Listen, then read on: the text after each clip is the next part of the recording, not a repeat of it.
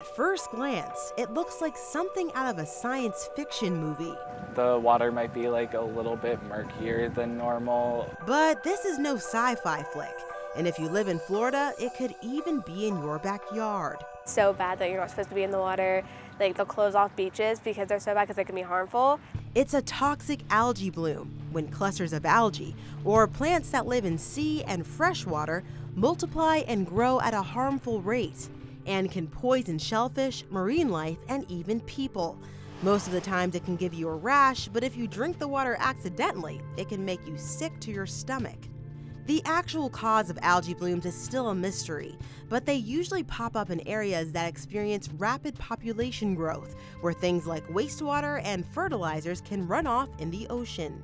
It can be a human health risk, right? So we're concerned about the things we eat. We want to make sure that our seafood and our shellfish don't have toxins in them. That's just sort of a given, right? We want to make sure we're not going to eat poisonous food.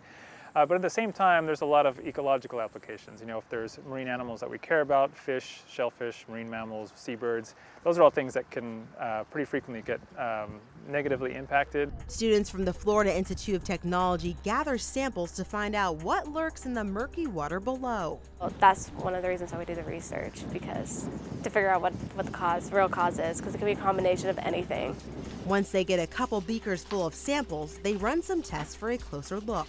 When we go back to the lab, we take a dropper and set up a sample slide, and then we look through the microscope for 12 different species of toxic phytoplankton. If they find a high number of phytoplankton, also known as microalgae, in their samples, they've discovered a bloom.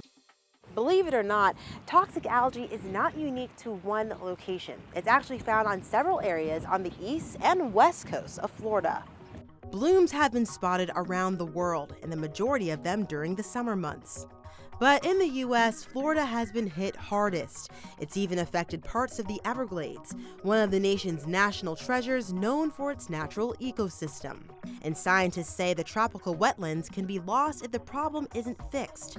Animals like this roseate spoonbill, which has made a home in the Everglades for hundreds of years, are leaving because of the lack of fresh water.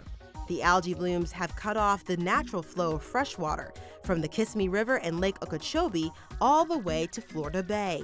The Florida legislature recently approved a key project, a $1.5 billion reservoir designed to help restore some of that natural flow. We got ourselves into this mess. We can figure out how to get ourselves out of it.